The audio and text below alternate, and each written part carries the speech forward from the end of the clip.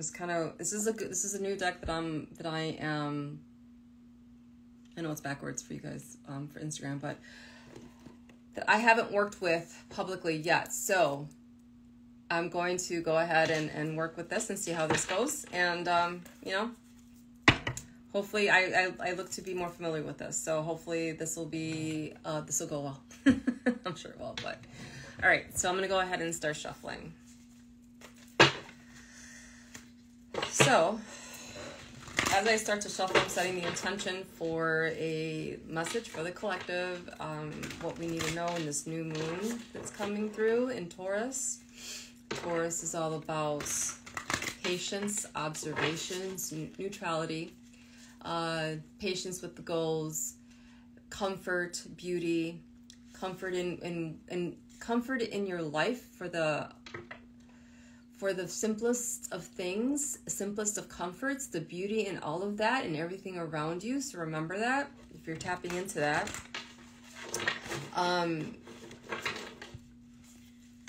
And exercising that gratitude for that, you know, so that way more of that comes to you.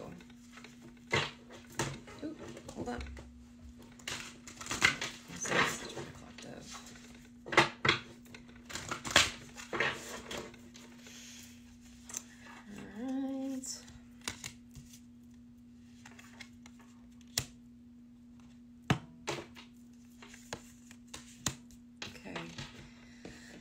All right, so the cards that come up is the, it's called Confront Your Opposite Polarity.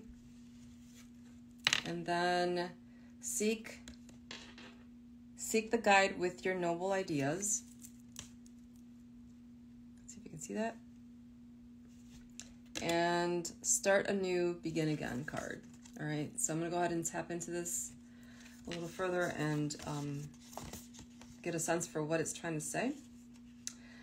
So this is honestly, we're coming off of retrograde. We're coming off of this is basically eclipse, retrograde, and the full moon in Scorpio. So we're kind of coming off of that energy, right? So this message, I feel like it's confronting your opposite polarity. It's more about continuing to confront that which is, you know, causing that which is like, you know, still buried deep down and still that's kind of festering up. I feel like that there is the stuff that was bubbling up, whether it's in relationships primarily, and any of the old hurts or stuff that was kind of like put to the side to be dealt with later had come up through this past few weeks, and it's going to continue to come up. So this card is just a reminder that to continue to confront that, to continue to work through that, right?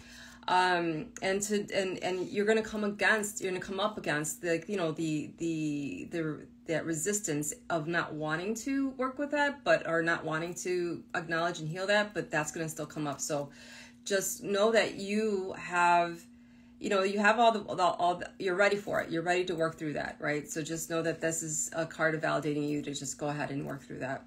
And the next card is, that stepping off of that, seeking the guide that with your noble ideas, is basically just working with your guides as far as, like, you know, just with the golden mind, because you set the intention to heal and to lose what, you know, to let go of what no longer serves you.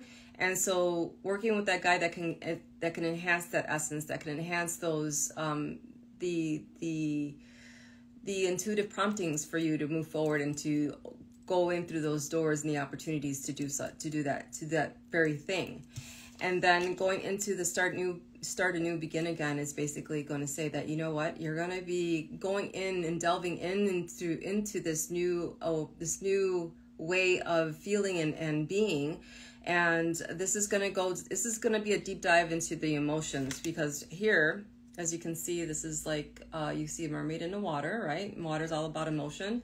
And you're reaching to just kind of like pull down that wisdom, and to hone in on that emotional intelligence, right? To heal through that, right? So that's basically what that is saying, is, you know, confronting that which you've been working on, that's been bubbling up, and so there, it's not quite done yet. We thought we were done, but we're not quite done yet. So it's just some remnants, and it's gonna feel like it's resistance on your part, and it's basically resolved, but it's, you still have some emotions to process.